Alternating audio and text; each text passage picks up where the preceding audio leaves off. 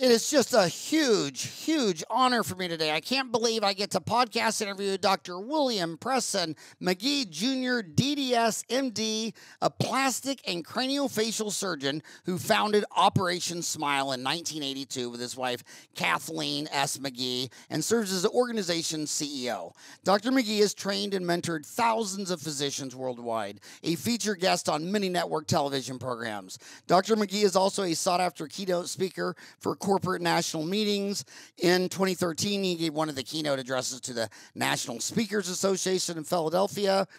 Dr. Magee received a D.D.S. from the University of Maryland, which was America's first dental school, from George Washington University Medical School, served as general surgery residency at the University of Virginia Medical School, and received the Fulbright-Hays Scholarship Grant to study in Paris, France, where G.V. Black was fun. That'd have been nice to go there at the same time. He then received his plastic surgery training at the Eastern Virginia Medical School in Norfolk, Virginia. He has been awarded honorary doctorates from some of the finest universities worldwide, including the Karolinska Institute in Sweden.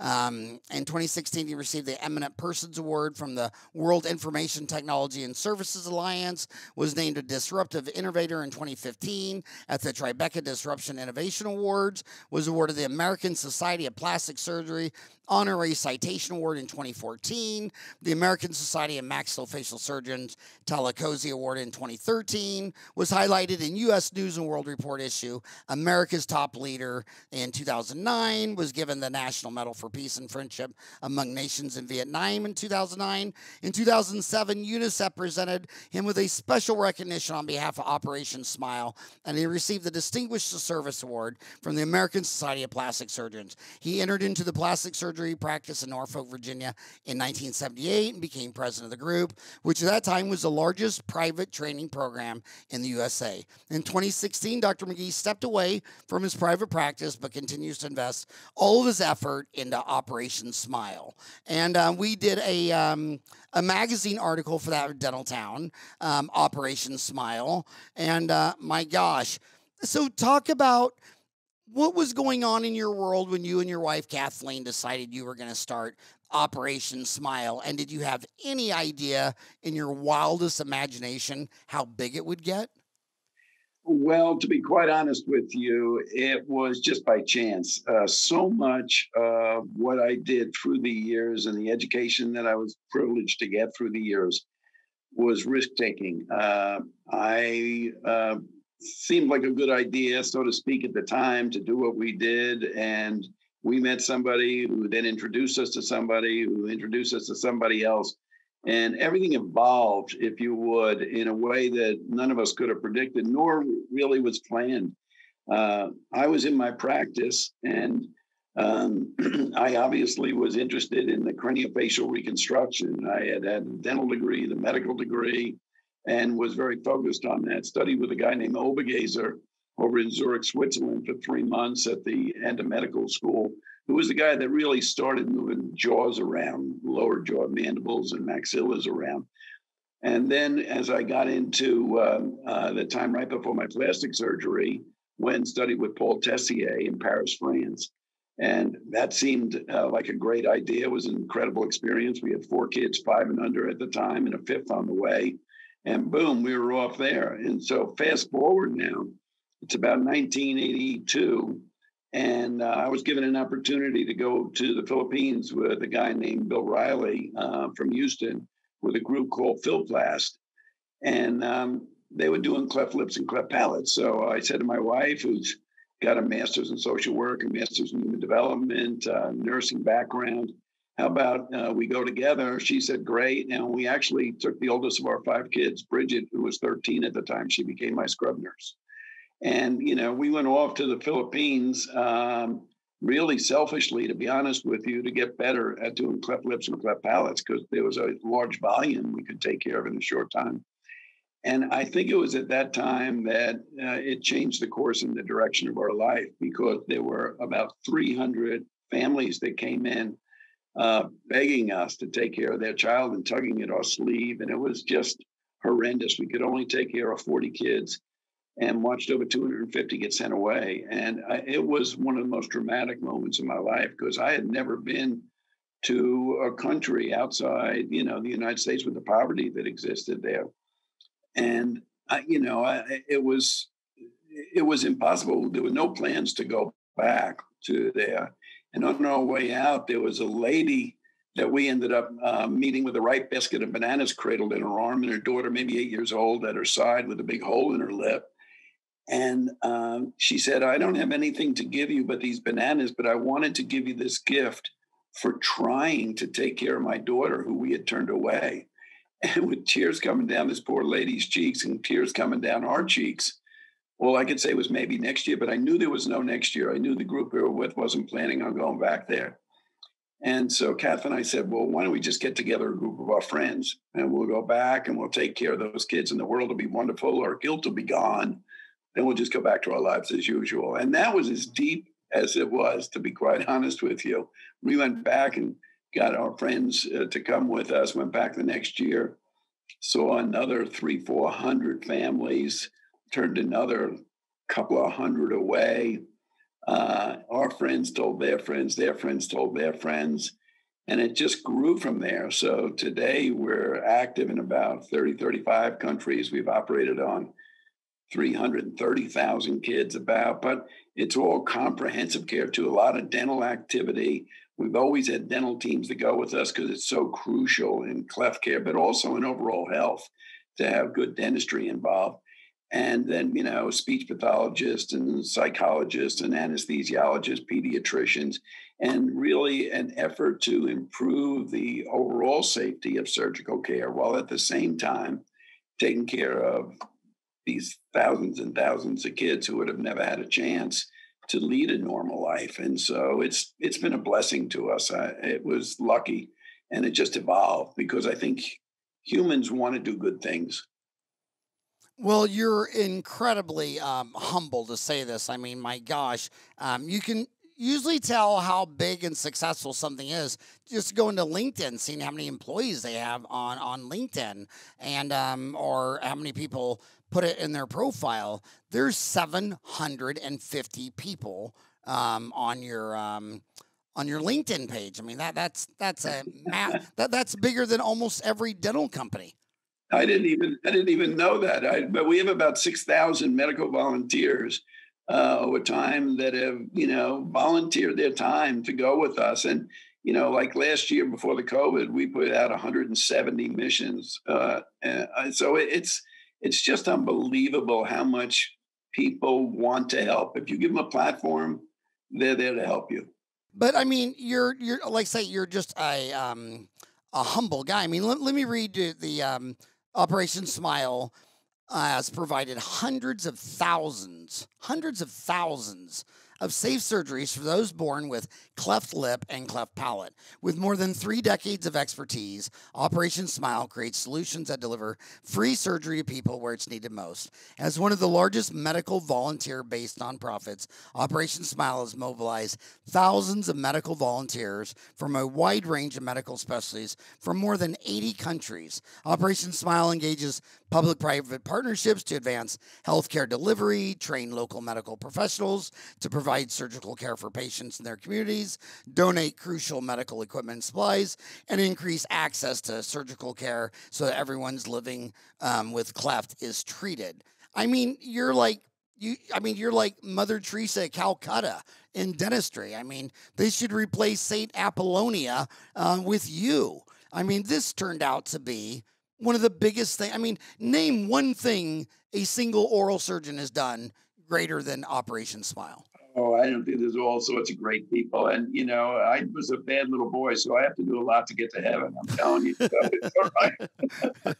Well, so, they say, to put things in perspective, that if you took the 8 billion humans and you just looked at their smartphone, only 1 in 3 has a smartphone. 1 in 3 just has a cell phone without an internet connection, and 1 in 3 has nothing. There's always a lot of talk of inequality in America when Jeff Bezos or Elon Musk makes their billions of dollars compared to the poor people. But when you go around the world and you look at the whole herd of 8 billion people, it seems like 1 out of 3 they weren't born on the same baseball plate as we were. I mean, it's a lot harder for 1 out of 3 than others. Do you agree with that? Do you see that? Yeah, I do. And I think, unfortunately, most people around the world that are in our situation don't ever get to see it. I mean, you can see it in National Geographic or stuff like that. But if you're there and you're the one that's turning that little kid away, man, I'll tell you, it impacts you. And you say, my God, how blessed I am. And I think also, if you take a look at the statistics, more people die every year in the world from lack of access to surgery than die from malaria, AIDS, and TB combined every year. So you're talking about a huge population that now, the WHO and all these organizations are recognizing that. So I look upon it as a great opportunity for us right now because through children, I think we can bring our world together because nobody's prejudiced against a child. A child's not black, white, Asian, Latino, Muslim, Christian, Jew, Buddhist, Hindi. A child is a child. And if you say, if we work together, all of us around the world, and we have an average of 7 different countries participating in every mission that we have. So you start to bring people together through children and hopefully someday create a better world for all of us. Now, has the surgical techniques changed a lot in your lifetime? I remember in '87, when I got out of school, I saw an orthodontic surgery case, upper lower jaw, and I thought, well, I didn't do it. The orthodontist and the oral surgeon did it, but as my patient, I referred him. I'm going to go by and check on him in the hospital, make sure he's okay. Oh my God, it scared me so bad. I stopped referring to anybody that did that procedure. I mean, it was just brutal. And now, 30 years later, it's a lot more of a micro surgical approach than it was in '87. Have you seen the same thing in your surgical world? Has it gotten faster, better, easier, higher quality, faster? Well, there's a whole evolution that any organization, any profession goes through. When I first went into practice, we didn't have things like end-tidal CO2 monitors, pulse oximeters. Hardly any of the patients got EKG monitoring during surgery. Today, everybody does. But out there in the real world, the greater majority of the world, they don't have access to the end-tidal CO2 monitors, the pulse oximeters. So safety in surgery is a big, big deal. And I think through the cleft child, what we've done is we've educated people. We have huge educational programs that go on so that when we leave, they can do the surgery, but they can also do it safely. And we've invested in equipment, supplies, all sorts of things to be one with the people that we're with and with the ministries of health that we deal with. And so we're just very, very lucky. There's wonderful, wonderful people all over the world who are waiting for that, opportunity to give high quality care. And it's just a matter of being able to reach out to them. And thanks to generous donors, we've been able to do that.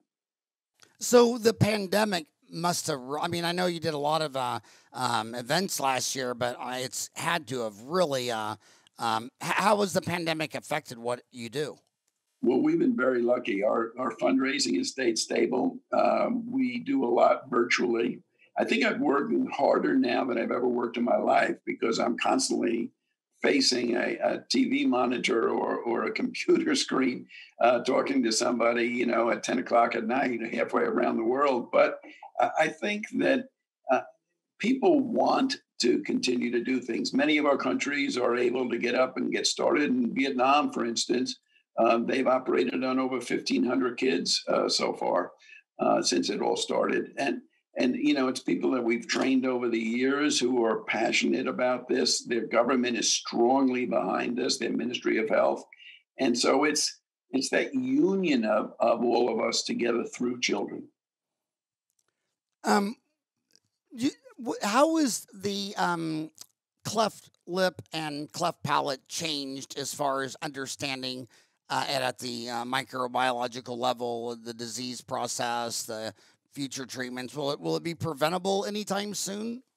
I certainly hope so. We have the largest collection of genetic specimens of families with clefts in the world now. And, as we hopefully will raise the money to study all this, we'll be able to find causes of clefts.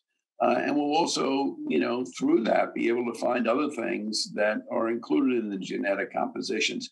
But I can tell you that We know, for instance, that wood burning stoves inside a house have a higher incidence of the moms with clefts than people who don't have that. So now we're really working with governments to get vents and everything to get the smoke out of the house if they have wood burning stoves. We know that the malnutrition and the poverty, leads to an increased incidence and chance of that. And so there are an awful lot of things that we start to intuitively understand, and not only that, can scientifically prove because we have these relationships and because of the high volume that we take care of. Um, that is so amazing. One of the things I've noticed in my lifetime, like say I got down to school at 87, it's 2021.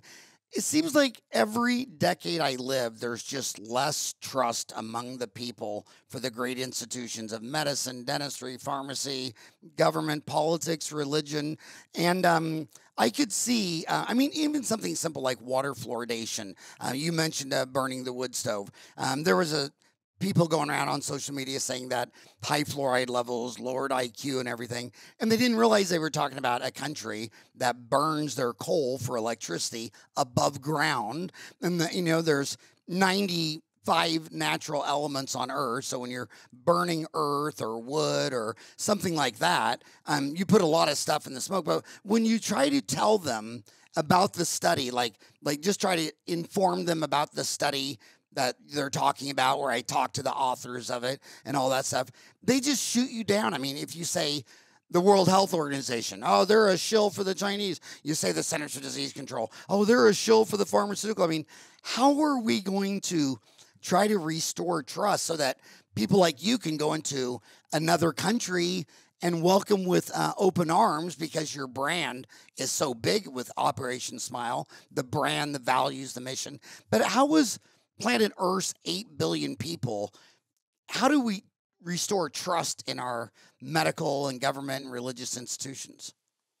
I think that we do it through tangible things and through children because people listen to that, and we're blessed with a before and an after. And so you can show that involvement can create change. I think love, by definition, is self-sacrifice. Love's a decision to make somebody else's problem your problem. And I think that when you can show that you can take care of a child and in as little as 45 minutes totally change that child's life and the life of their family and their overall happiness, then why not do that? And I think that what piggybacks right on that is the safety of surgical care. What piggybacks on that is nutrition. For instance, it is incredibly important that a child be able to suck, let's say, when they're born, to breastfeed or bottle feed. But a child with a cleft can't do that. And so now we're working with, Birdsong Peanuts and different organizations to have a peanut butter paste that we can make that will give these kids the nutrition that will then allow them to have surgery. These are all things that I guess just have come along because people can see what we can collaboratively do together. And I think that there's more and more and more of that out there to say, wow, I have an asset that will benefit this. Can I be a part of this? Can I join on? I think that's the key. I think it's just the goodness of people, and it's out there. It's just a matter of communicating it. That's what you're doing. You're opening up the world. Let me just tell you that imagine, let's say in dental school, we learned first thing how to make palatal plates and dentures, right? Take impressions. Well, what if we made a palatal plate to go in to close off the gap between the mouth and the nose so a child could suck? Well, I'm working now with the University of Maryland, my alma mater in dentistry, to see what we can do about revolutionizing the way we train people worldwide to be able to do things like this. So you said love is self-sacrifice. You have decided to make someone else happy. How it flowed off better when you said it? How did you say it? I said love by definition is self-sacrifice. Love is a decision to make somebody else's problem your problem. And that's not hard to do. If you see somebody that's struggling, why not lend them a hand? You feel better, they feel better, the world is better. That's what we should be teaching our kids. That is very profound. Because that the little child, I mean, it wasn't his problem. It just happened, and it wasn't your problem. And now you see, all these volunteers from all over the world meeting up to make this little baby's problem their problem. I mean, that is They just. feel better for it. They feel like their life has accomplished something in a positive way. Why not do that? Yeah, and that was the takeaway on charity missionary dentistry that I've seen in my lifetime, is that someone's burned out and fried and they're trying to make their house payments, car payments, beamer payments, all the crazy stuff. And then they go away to like a Mexico missionary in Chiapas or Tanzania, and they see how other people live, and it's like they come back and they've like seen Nirvana or something. And this happened to myself, to where I went back quickly and I took my 4 kids, and I'll never forget their Eric, Greg, Ryan, and Zach. I think they were 6, 4, 2, and newborn. And the 6-year-old goes down there, and his first statement to me was, "Dad, how come they don't have trampolines?" And I thought, man, how first world are you, where you just noticed none of the kids had trampolines? But I also noticed this, though, and this is what I struggle with. When I go to see really, really poor areas, whether it be Kathmandu, the favela at Rio de Janeiro, the graveyard in Egypt, it seems like they're happier. You see more giggling. And then when you're trying to get on the subway in South Korea, Tokyo, New Jersey, I mean, you go to these first rich world countries with the highest median income, and you don't see a lot of happiness, giggling, laughing. I remember when I was in Kathmandu one time, I leaned back and I bumped my head on this sign, and it was kind of flexible tin, and it sounded like a bong drum. And oh my God, people were laughing 100 yards away. I mean, they just seem to be happier. Do you notice that, or do you not see that? No, I see. I think that when you go to do something that has value, it inherently opens your mind to things. Now, as I might have mentioned, we have 5 children. We had 5 kids in 7 years. Our oldest daughter was 13 when she was my scrub nurse in the Philippines, handing me instruments and all that kind of stuff. She came back and with her friends started a club at her high school called the Happy Club, which now has evolved into the Operation Smile Club that has about 18,000 students in it. We bring 2 high school kids on every trip. Now, why do we do that? We have youth conferences every summer. 800 kids signed up to go to Beijing within 2 days, 600 to go to Rome within a couple of days.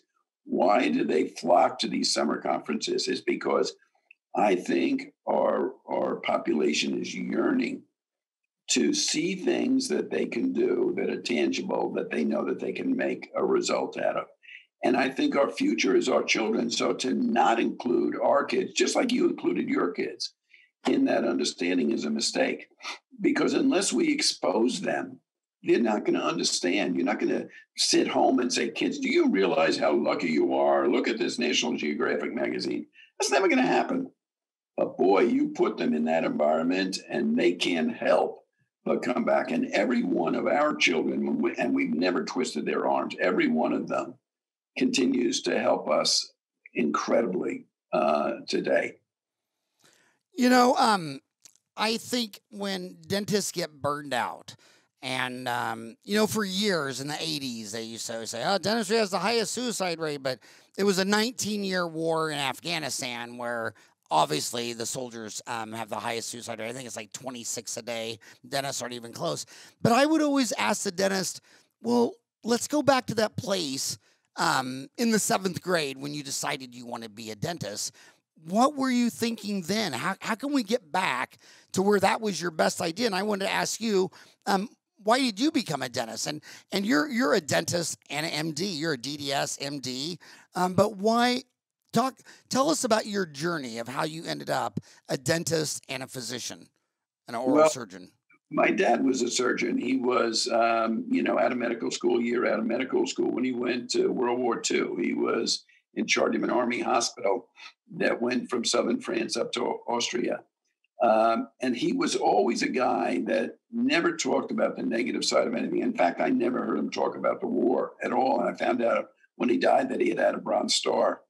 But, he had a very, very busy practice and learned how to do general surgery. And so I almost became an electrician because I loved construction. And I would have done that had not my high school principal called Mount St. Mary's College and asked them to take me. And so I ended up going to college and then was good friends with a guy that was going to dental school. And I was thinking about going to medical school, but he said, look, we can get a year off medical school because we have good grades. I mean, dental school, we can get a year off dental school because we have good grades. And so we only have to go 3 years to college. And I hated to study. So I said, man, sounds good to me. And I'm still in my own practice and I'll be in healthcare. And so that's how I ended up at the University of Maryland there to study dentistry. And I loved it. I was going to go into oral surgery, maxillofacial surgery, when another guy who sat next to me for all those years of dental school said, hey, Bill, we can get a year off medical school because of our dental degree. What do you think? And I thought 3 years of oral surgery, 3 years of, medical school, they're the same. I didn't even think about the 7 years of residencies after that and everything. And so it seemed like a good idea at the time. And so I ended up applying to GW, George Washington University, to medical school. I said to my wife, what do you think? And she said, fine with me if it's okay with you. And so ended up going to medical school, got my medical degree. And then went into all these years of residency studying in Zurich, Switzerland with the guy that started the sagittal splits and the maxillary osteotomies, a guy named Obergazer. And then ended up after my plastic, before I started my plastic, go study with Tessier over in Paris, France, who was the guy that was the father of craniofacial surgery, and spent 6 months with him. And then it came out. So I enjoyed construction, which is what I was doing construction on people's heads and mouths. And I enjoyed medicine and I enjoyed helping people. And it just all worked for me. So 17 years after high school, I finally went into my practice. But I never worried about money, so to speak. I just, worked on the side and did all sorts of things to make our way through it. But it was a gift to me. And it's a beautiful, beautiful profession, dentistry, medicine. And I was lucky enough to step into the right place at the right time, have the right wife who loved the challenges of it all. And if it wasn't for her, there wouldn't have been an Operation Smile like it is today. That is, it's just amazing what you've done. I mean, we believe every child has the right to smile. Together we can change forever. The other quote that you're saying, we believe love is making someone else's problem your problem. Operation Smile. I mean, my gosh, is the surgery itself? I was surprised when I was reading about you that it's a 45-minute surgery. I mean, I can remember it in the 80s being seeing the first one I saw was like 3 hours. Is that 45 minutes? Is that something new? Yeah, it's as little as 45 minutes. It can take longer at times than that. But the thing is, it's very tangible. You have to develop the skill sets to do it. You have to enjoy fine motor skills. That's why I wanted to go into construction in the beginning. I enjoyed that kind of stuff, and I just applied it, I guess, in the medical arena. But I was very, very blessed to train with great people. And all of that stuff was by chance. I mean, I just wrote to these people and said, would you mind if I come and study with you? And they said, yes. I mean, I don't know, how many people do it. I can remember my buddy from medical school that told me to go to medical school. He was there when I was writing a letter to Obergazer, who was really, really famous for doing the mandibular and maxillary osteotomies.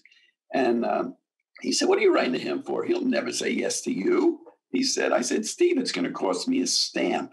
If he says no, who cares? And so a couple of weeks later, I got back a letter and said, sure, we'd love to have you come over here and spend 3 months. It's that you can't be afraid to take the chance and to do what you think you'll love to do. And what advice would you give to these kids? I mean, They're obviously looking at older people like us saying, oh, well, Howard, you got out in 87. Those were the golden years. And it was so much easier to be a dentist, and student loans were cheaper. Now student loans are much higher. There's a lot more competition. They were in the middle of a pandemic. And last year's COVID class of 2020, they were coming out of school about $400,000 in debt in the middle of a pandemic with no jobs and no one wanting to go to the dentist. You've been around the world more times than anyone can count. What advice would you give them? I would say don't worry about money. My parents had this philosophy that after college, you're on your own. Whatever you want to do, you pay for. And we found a way to work and to earn the money and to do the things that we needed to do. Uh, I've never worried about money per se. I mean, obviously, you had to have enough to live and to do those kind of things. But I don't think it'll all work out. You just got to want to do what you want to do. And I'd say 25% of my private practice was for free. I would never, ever turn anybody away because of lack of money or anything like that, because I felt that I have a responsibility to take care of that. And as a result, my practice grew like crazy. But I didn't do it so that my practice would grow. I did it because I thought it was morally right to do that. And I think medicine gives you that opportunity. It's a beautiful profession. Dentistry is a beautiful profession. And I don't think we should ever take for granted the gift we were given by getting those degrees. And I wish, I hope the DSO management people are listening to this, because they're 18% of the dentists in Arizona work for a DSO. And what you just said was one of the last straws that makes dentists quit, because when the dentist quits, I mean, it's hard to build a brand when every time the patient goes there, it's a different dentist. And they'll want to do charity. They'll say, oh, on this next patient, they're having real hard times. I've been back in the room with them for an hour. So when I do this tooth, I'm going to have the whole area numb. I'm going to do the tooth in front of it and behind it just for free, since I'm in there anyway. It's already numb. And the DSL will say, well, you're absolutely not going to do that. That is against our policy. And you start telling a doctor of dental surgery that they can't do volunteer dentistry in their own backyard in someone in need. I mean, what do you think a dentist is? I mean, it's they have to understand that that's just that's crazy. We need to bring those people with us to the developing, to the world that's out there that is incredibly poor, and let them realize the beauty of the dental profession and what they do. Do you know that, in that world, a lot of people can die from oral infections, as you know, and it can cause, infection in the brain. And, it's really serious stuff to have an infected tooth in there that's not taken out. So you're saving people's lives with dentistry, and they should never, ever forget that.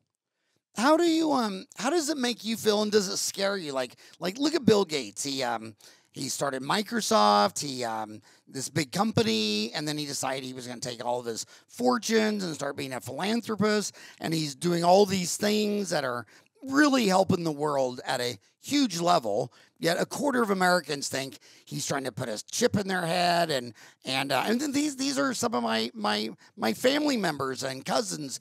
I can't believe he's done so much for so many, and a quarter of the people just think he's like the worst guy in the world. And he created the pandemic because he wants to sell the vaccine, and he wants to sell the vaccine to put a chip in your head. I mean, how do you how does that make you feel? Because one day they could be accusing you of causing this whole thing, like a conspiracy. I don't think you can. I don't think you can get consumed with negativity at any level. I think that you have to continue to think positively about life. There'll always be negativity out there, and there'll always be the naysayers that do it. I think that you have to do what you emotionally know is the right thing to do, intuitively know that you should be doing things like this, and then be proud of what you do. And don't worry about that stuff, because it's not going to help anybody to try and combat it, to try and naysay it. It's not going to help. I think there's so many great people in our world, and some of them give $10 a month to us. But think of, you get enough people that do that, you have a lot of money to help other people. There's good people everywhere. And I think you have to celebrate the goodness in people, not worry about the negativity. That's you're just not going to lower yourself to their level, is what you're saying. It's like It's if you want to go there, I can't follow you. I mean, that is profound. Due to this, back to this baby that needs this surgery for cleft lip, cleft palate. Why did it end up? I mean, maybe it sounds obvious to you. You're a dentist and an MD, but why did it end up with oral surgeons and dentists? Why didn't it end up with ENTs or other types of head and neck surgeries? How did it end up an oral surgery dental thing? I don't know the right answer. It was probably the focus you had, and then maybe your mentors that were doing stuff like that motivated you to do it. There are some ENT people that do it, but I think it's, as I said, we have 5 kids now. Our oldest son is a D.D.S and an M.D. And my son-in-law has an MD, and another son of mine has an MD who's an orthopedic surgeon. The ones that are orthopedic surgeons, my son-in-law and my son, they also go out and do things to help people with joint replacements that don't have the assets like a Guatemala or in their inner city areas. My son Billy is the head of international plastic surgery at LA Children's Hospital, and he has a huge role in a lot of the work that's being done, as well as the research and educational part of it.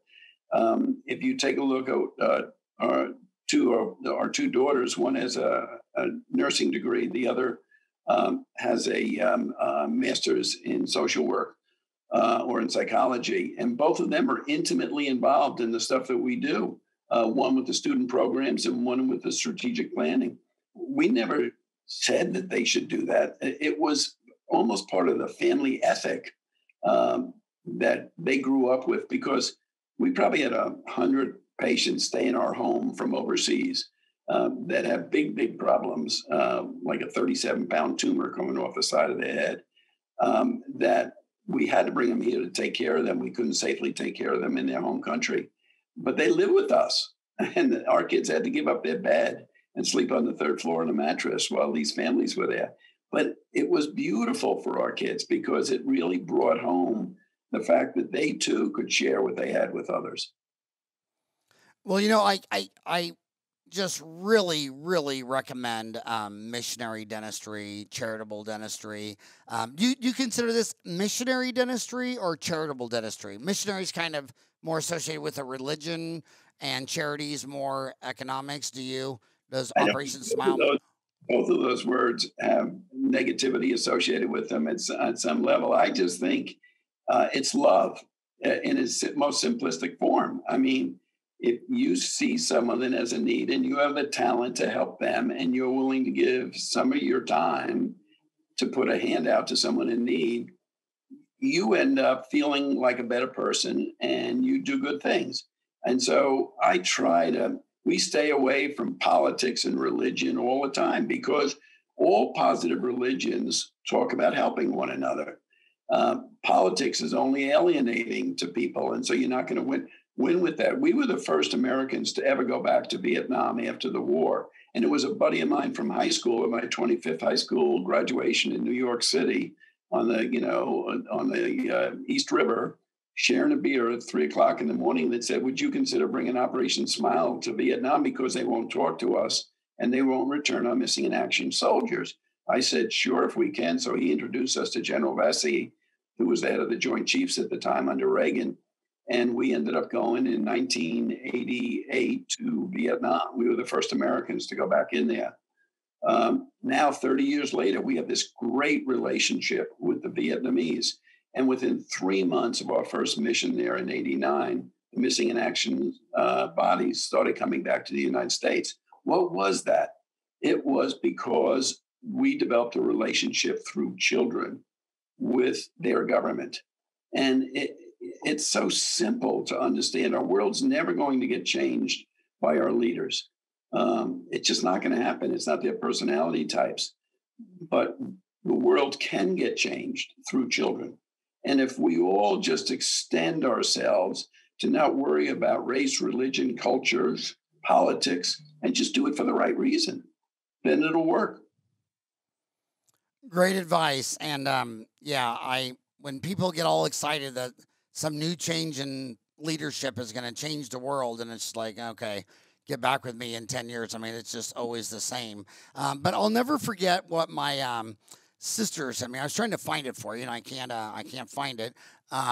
Where was it? But anyway, it was my oldest sister is fluent in all the languages that all the major religions of Hinduism, Buddhism, Confucius, Christianity, Judaism, and she's read them all in their original languages, and she was a translator for Rome. But she said in all the major works of religion, there wasn't a single name of a person, place, or thing that shows up in every one, and the only one that shows up everywhere in every major religion was the golden rule to treat other people like you want to be treated. And she went off on it. In fact, she gave me the quotes. I got to find that sooner rather than later.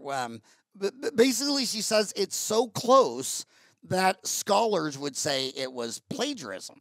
I mean, it's like, okay, this person cheated on the other person, and that just kind of sums up all religion. And a lot of times dentists are working at a clinic and they get on Dental Town and they say, well, I'm owned by a big group practice and they're saying I need to do this. And what do you think? Do you think I should do this? And the question is like, well, would you want some dentist to do that to you? I mean, you should be able to answer this in 6 seconds. I mean, would you want some dentist to do that to you? And that's where I find myself in my career, that my 4 boys that I made in 60 months, now they're all out of the house, and now they got 7 dependents. And when I look at dentistry, I don't care about my own teeth. I'm just thinking about, what is dentistry going to look like when I'm gone and my grandkids go to a dental office? I don't want them going to a dental office that's owned by Wall Street, some MBA, and trying to make quarterly numbers and saying, well, don't do a filling, do a crown. It's $1,000. I mean, if the insurance companies own the dental clinics, if Wall Street owns the dental clinics, where are my grandchildren going to go when they need a dentist? Well, I think all of us have to do what's right to do. And it's in our ethic. And a lot of that is built in the family that raises you. And so if you get raised with values that are pure values, and ideally everybody does, in the ideal world, you would hope that.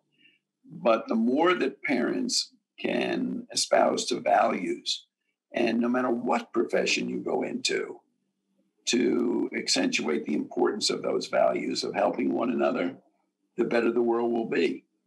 If we don't espouse to those values, how do we expect the people that lead our insurance companies or bureaucracies to be able to promote it? Because then they don't have a constituency to talk to. So I think it's for every dentist who watches this, I say to them, make sure, man, that you're taking care of somebody who needs your help, and don't be afraid to tell your kids what you're doing, so that they'll grow to respect the fact that that's part of your family ethic. I found the slide. Judaism, 2000 BC. What is hateful to you, do not do to your fellow man. That is the entire law. All the rest is commentary, the Talmud. Hinduism, 1500 BC. This is the sum of all true righteousness. Deal with others, thou wouldst thyself be dealt by. The Mahabharata. Buddhism, 500 BC. Hurt not others in ways that you yourself would find hurtful. Confucius, 500 BC. Surely it is the maxim of loving kindness, do unto others that you would have them do unto you. Christianity is the turn of the millennium. Do unto others you would have done unto you. That's Luke. And then Islam, 500 AD. No one of you is a believer until he desires for his brother that which he desires for himself. I mean, it's really kind of easy to be a good person. You just have to treat other people like you want to be treated. And I want to ask you this question, and I know we never talk about religion, sex, politics, and violence, but it's just so obvious. All around the world, people talk about income inequality. When it talks to healthcare, you're a double doctor. You're a dentist, an MD oral surgeon. Some countries, like our neighbor Canada, they have a, like what our senior citizens have Medicare for everyone over 65. Canada has Medicare for everybody. And some people see that as an affront on freedom and socialism and all that stuff. How do you see the delivery of healthcare around the globe? Do you think big government Medicare socialism programs are better? Do you think they're not as good? And how would you address getting more healthcare to the 1 in 3 people that doesn't even have a cell phone or a smartphone? Well, what we have to do is we have to change the delivery model to some extent, because a lot of the things that we do, whether it's in medicine or dentistry, don't require the level of education that you and I went through to get there. And so you can train people to do certain things without all that education and build up that infrastructure to help. The other thing is, I think that as individuals, it's too big a topic to decide how you're going to change it on a countrywide scale or a worldwide scale. It's just, you got to take each step along the way to make it happen. And you got to, do what you can as an individual and set the exposure. If you take a look at the leaders that have really made significant imaging in our lifetime, whether it's Martin Luther King or Gandhi or Christ or Nelson Mandela, most of those individuals, except for Nelson Mandela maybe, weren't in politics, but they espoused to a value. And that value was the thing that sold. That's why their names are all the way out there. We've got to have our leaders exposed to values, not necessarily dictums or not policies, but values. And I think if we can start selling those values as what's right, then you stand a chance of getting it done. But tomorrow, we're not going to change anything tomorrow. We have got to set the example for our kids and our grandkids about the way we want our world to be. Well put. And I tell you the other thing about missionary dentistry, anytime I've gone on a missionary dental trip, the dental school, sent some of their kids to go with us. And every time I've ever done this, the old guys are sitting on the other side and talking to ourselves saying, my God, those are the best kids I've ever seen. And what's really weird about dentistry is look at presidencies. I voted for the first time in 1980, and I've always said that the job of every new president is to make him look worse than the one before. They've just been going down the stairway for 40 years. And dentistry is the opposite. It seems like every graduating class, they're just better. They're more bright-eyed and bushy-tailed, and their heart's in the right place. And I feel kind of giddy that this is what our profession is attracting. I mean, it looks like the cream of the crop is going into dentistry and medicine as opposed to going to Wall Street and trying to make, $1 million gazillion dollars. I mean, I'm so impressed with the people we're attracting. And a lot of that's because of guys like you. I mean, you're really sitting determining the brand of dentistry, of medicine, of surgeons, where, I mean, you've corrected 300,000 people. I mean, the average dentist has 2,000 patients. Operation Smile has fixed 300,000 children's teeth issues in 80 countries. I mean, my gosh. Think about it, though. Think about what could be. And think about the fact that what if we were able to start a movement, if you would? I would appeal to the philanthropist, the person who has been incredibly successful. What if they came to us and said, look, I would like to start a program with the University of Maryland Dental School, and I would like to donate 3 months, let's say, or a month of their educational career and pay for them to go to one of your countries to help people. And I want to give every kid who goes into that school the opportunity to go and to do that. I mean, that would cost a lot of money, but in the big picture, it would embed those philosophies that you're talking about, because hands-on, they would see the need, and you would grow that caring population of healthcare professional. We could do that. We can put people out there like that. We have the contacts.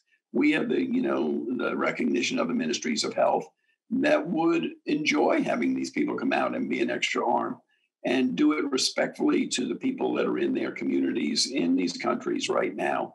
Not in a way of coming in and saying, look, I know this stuff and I'm better than you. It's no, let us work together and I can share what I know, you share with what you know, and all together we'll have fun. We'll enjoy ourselves. We'll have a product that is visual and we know we've helped somebody, and I'll come back to my community a better person. I mean, those are the kind of things that I would like to see philanthropists really start to invest in, and we're here to do that. That's one of our goals now, is to continue to improve overall surgical care through the face of these children. So as we're taking care of these children, we're augmenting the education and the safety of all of surgical care, so that when we leave, someone comes in with a broken arm or an appendicitis, they can get safe surgical care because we were taking care of the kids in their community with cleft lips or cleft palates. I remember the first time we did a missionary dental trip, we're tunnel vision, we're dentists, we're looking in their mouth, we're looking at their hot teeth or whatever. And then I started realizing, my gosh, there's a whole body attached to this person. And then we started looking at all these other things. So we drove into town and found a physician that we could hire for 4 days to drive him back to the village. Because at times I thought, you're kind of crazy, Howard. You're fixing some guy's broken tooth and his foot is swollen up the size of a football. I don't really think the tooth is the issue, but we do get tunnel vision. And I wanted to ask you this historic question. The first president of the American Dental Association was just like you. He was a D.D.S. and an M.D. And so was the second president of the American Dental Association. The current president is right here out of Tucson. And he also is an oral surgeon with an MD and a D.D.S. You went to the first dental university in America, Baltimore. Do you think, looking back, they should have kept dentistry and medicine in the same school? There's rumors that say that the dentist needed the patient sitting up, the physicians needed a bed laying down. Who knows how it got diverged apart, but it seems like with the oral systemic link and so many things that they're trying to pull it back together. So my question succinctly is, why was the first president of the ADA a DDS MD? The current one is, and do you think we should have stayed together? And do you think we should head these two professions back to the same place? Here's what I think. I think people go into what they go into because of their love of what they're doing. I think that dentistry is critical part of overall health, as is medicine. I think that the evolution of where you go depends on what you love doing, and whatever you love doing, do it well. I think it's inconsequential whether you have a medical degree, a dental degree, or lots of other things that you could be involved with overall health systems. I think the key is to use your talents that you have to the best of your ability to help others. And don't be afraid to talk about the goodness of the professions of medicine, dentistry, nursing, or whatever it is. We all need to appreciate the passion that an individual has to have to go into those in the beginning. Then we have to use that passion to the best of our creativity to amplify it every day to help people. So that's up to the individual. And we have to we have to somehow embed in them the understanding that everybody is capable of amplifying what we do to the next level. My gosh, that's poetry. I don't even want to say anything after that to ruin it. So I'll just say this. I can't believe we're coming up on an hour, but I know this sounds like a silly question, but so why is there an Operation Smile today? In economics, they say, well, if the market has a failure, the government should step in. That was Keynesian economics. So my question is, why is there an Operation Smile today? I think it's because people all over the world are good. I think it's because people want to do good things. And they, all of us need to see something tangible in what we do. We're blessed in that the product that we have is very tangible. You can see a before and the after, but let's say if I were to just talk about anesthesia, which is critical to safe surgical care. If I say anesthesia, people in their own mind see a person going to sleep and waking up. They don't realize the expertise that's necessary to have safe anesthesia. If you start talking about machinery that's necessary, if you start talking about ICU nursing or preoperative, postoperative care, if you talk about speech pathology, dental technicians, dentists, dentistry, if you talk about all those kind of things, each of them have their own subset. But if they're all working together to produce an excellence in whatever they do, then that excellence will flow through into the community.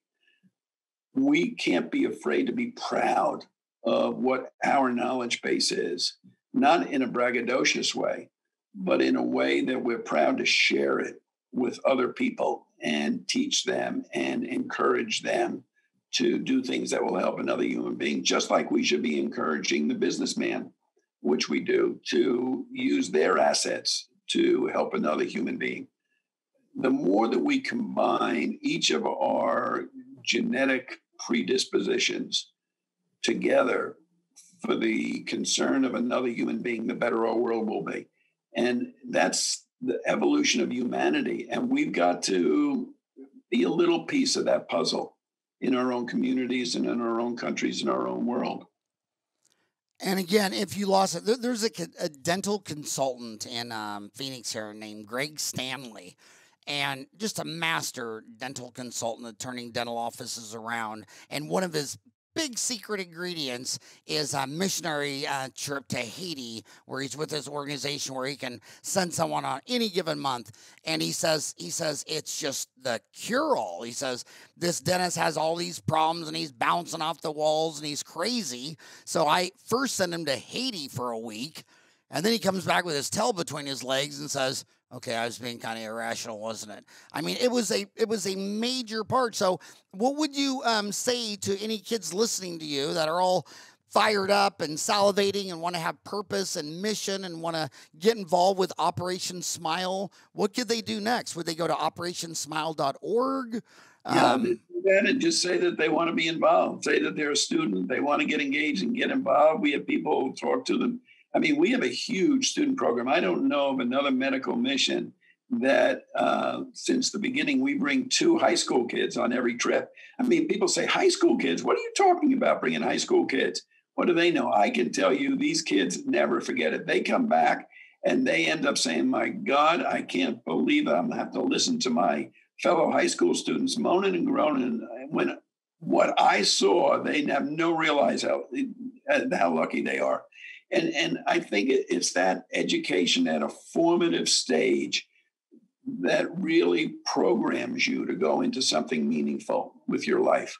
And anybody who wants to start a high school program in their school, will help them because it's a win-win for everybody. And if we can see more kids during the formative stages of their minds and education start to put a place in there for using your education to help another human being, then our world will be a better world. It sounds so simple to me, but it's so true.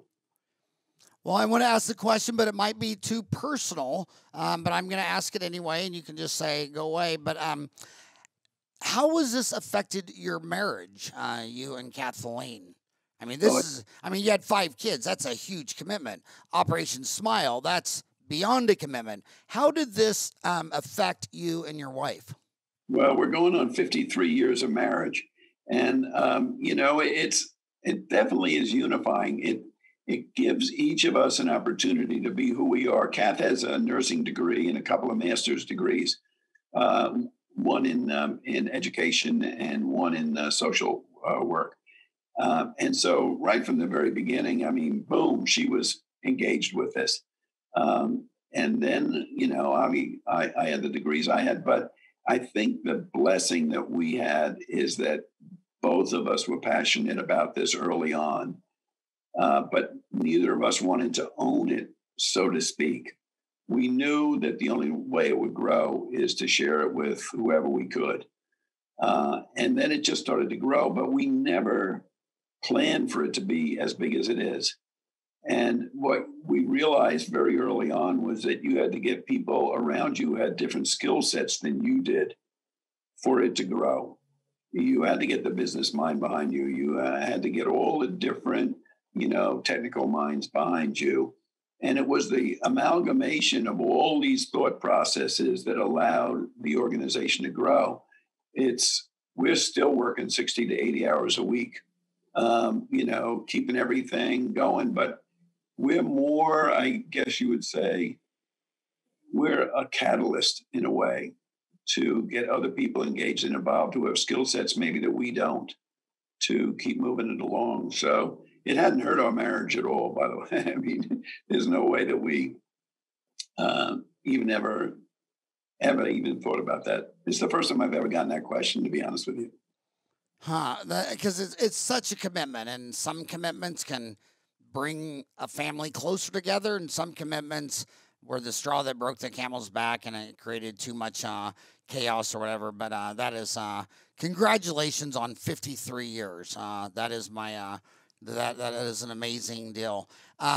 Was there anything that you thought we were going to talk about today that I didn't bring up, or that you wanted to mention? Or no, not really. I mean, we're kind of an open book, and it's easy to talk about anything, whether it's philosophical or whether it's medical or dental or any of those things. But I think the most important thing is to encourage the people that listen to this, that if they know people that might be enticed to get into this, and the business community who could help us. I mean, we have great relationships with Johnson & Johnson, with Stryker, with a lot of medical pharmaceutical companies. I think the public wants to see goodness. They want to see tangible results.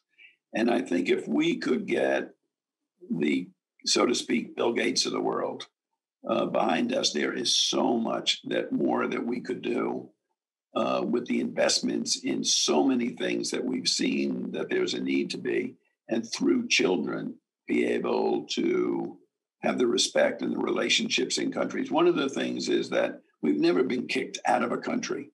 Obviously, we're in a lot of countries that politically and philosophically are different than the United States, like Vietnam, let's say.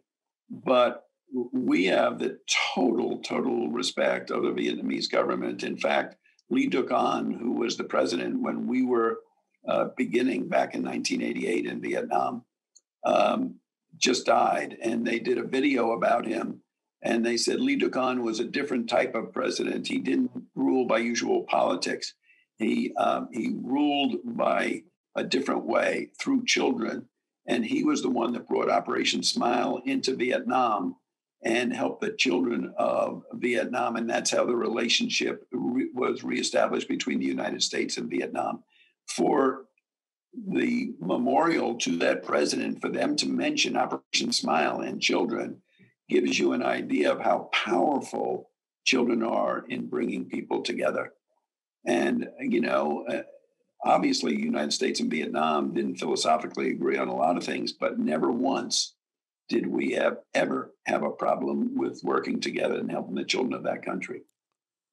That is amazing. And do you think, when it's all done and said, do you think the pandemic, my mom always swears that something good comes out of everything, and she believes that, biggest thing in the world. Do you think the pandemic still has the opportunity to bring the world together to a closer place, or do you think there will be inequalities like we started with the cell phone, where 1 out of 3 has a smartphone, 1 out of 3 has a cell phone, and 1 out of 3 has nothing? Do you think 1 out of 3 aren't going to get any kind of a vaccine, or do you think the world's going to try to get this for everyone?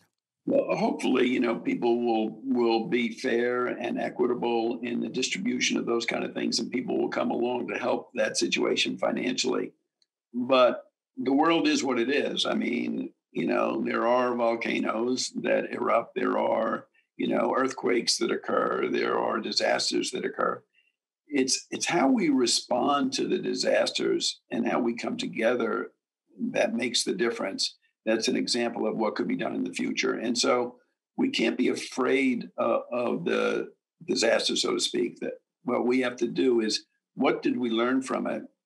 And then how can we grow to be a better individual and a better culture and a better country than we were before?